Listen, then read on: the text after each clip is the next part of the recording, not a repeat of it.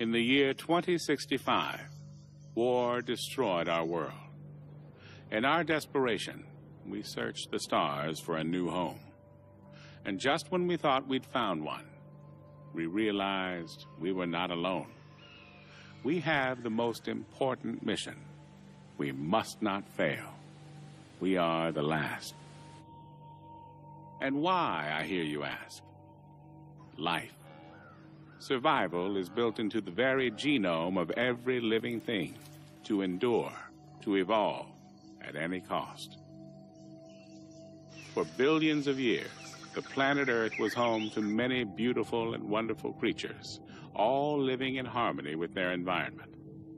It includes, of course, the human race, the so-called masters of their fate, the dominant species who, over millions of years of evolution, reshaped their environment for their every need.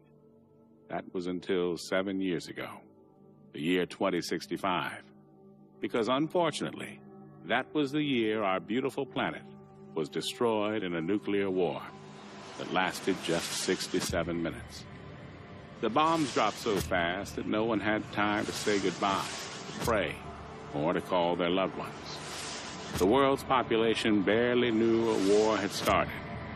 But in the blink of an eye, our home was gone. The few humans that survived the post-apocalyptic world fled in scout ships to all the known corners of the galaxy, looking for a new planet to call home. I am on one of those scout ships. For all I know, we could be the last. When we received the signal from the Pegasus, we altered our course and headed for what would become our new home. The Pegasus sacrifice meant that humanity could start afresh and build a future, knowing that we are not the last.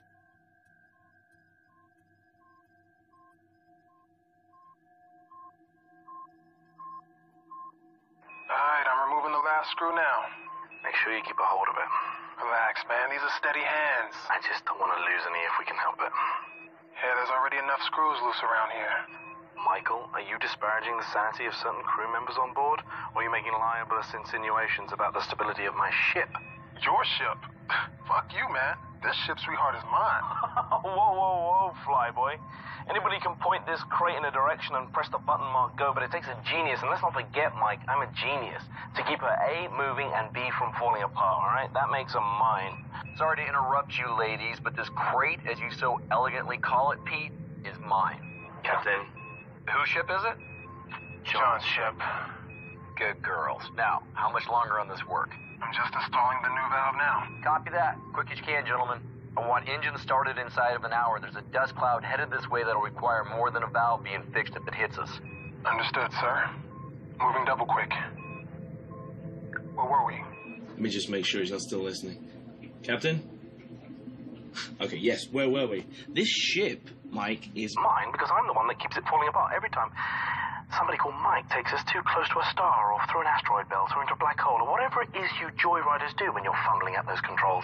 Whoa, well, she may not be falling apart, but you sure ain't the one out here fixing her right now. Well, delegation of duties is part of my job, you see. There's no point in risking me going outside to fix a plasma valve when I can talk you through it, Mike. This is a job a 7-year-old could do. Oh, well, next time we'll just send Lila.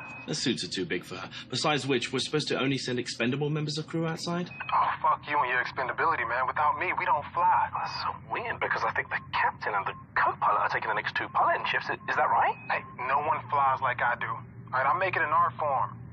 Anyway, Mr. Important, I'm ready to put this new valve in and get the fuck back inside so I can kick your ass. Well, now there's incentive for me. Okay, you need to see that the corners are all lined up. Make sure the grooves match too. That way you will know that you don't have it in back to front. Have you got the manual in front of you? I thought you were a genius. Screw the screws back in and reseal the panel and then you're done, all right? I can run a pressure test on it. Whoa. Wait till I'm clear of this section before you run any pressure test. Don't worry, relax. There's nothing going to blow you off and push you deep into space, as long as you've done a proper job. Warning. Pressure must be released in the helium tanks.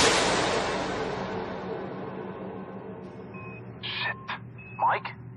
I just dropped one of the screws. I can go after it. Use one of the spares. You got me any of these left? After 7 years, mate, don't ask. Okay. All right, sorry again, man.